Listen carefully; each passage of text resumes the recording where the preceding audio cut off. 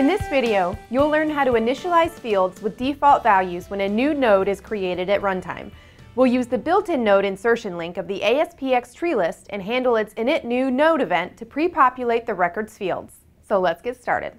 I'll start with an ASP.NET application that has an ASPxTreeList control bound to an access data source. The access data source is bound to the departments table of the departments.mdb database. First, I'm going to enable runtime node insertion on the tree list. I select the ASPxTreeList control and open its smart tag. I click on the Enable Inserting checkbox.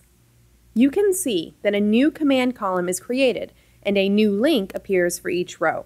I run the application to demonstrate the default behavior. I click on a new link and I'm presented with the fields for a new node in the tree list.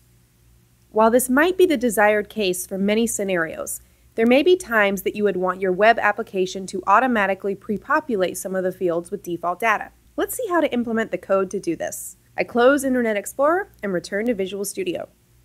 I select the tree list and create a new handler for its InitNewNode event. This event is raised when an end user starts editing a new node. This occurs when the start node editing or client-side start edit new node methods are called, as well as when an end user has clicked on the new command button. Within the event handler, I set the value for budget. For this example, I want the new department to have a budget of $500,000 by default.